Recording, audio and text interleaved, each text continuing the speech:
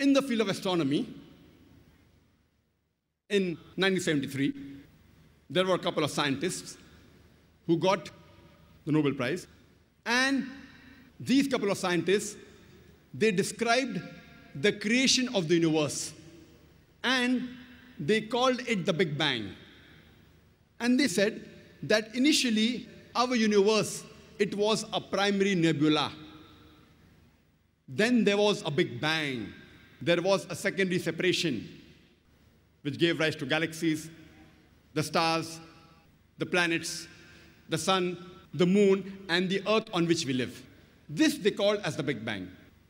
The glorious Quran mentions this in a nutshell 1400 years ago in Surah Al Anbya, chapter number 21, verse number 30, the ayah I started my talk with.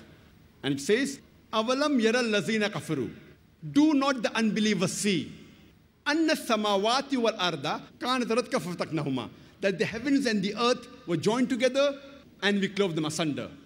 This verse of the glorious Quran speaks about the Big Bang in a nutshell 1400 years ago, which science has discovered recently, hardly 30 years back, 35 years back. The glorious Quran says in Surah Fussilat, chapter number 41, verse number 11, moreover, he comprehended in his design the sky when it was smoke, and said to it, and the earth, come ye together willingly or unwillingly, and they said, we come in willing obedience. Allah subhanahu wa ta'ala says that he said to the sky when it was smoke, come ye together along with the earth willingly or unwillingly, and they said, we come together in willing obedience. Today, the scientists, they tell us that initially the celestial matter of the universe, it was in the form of gas.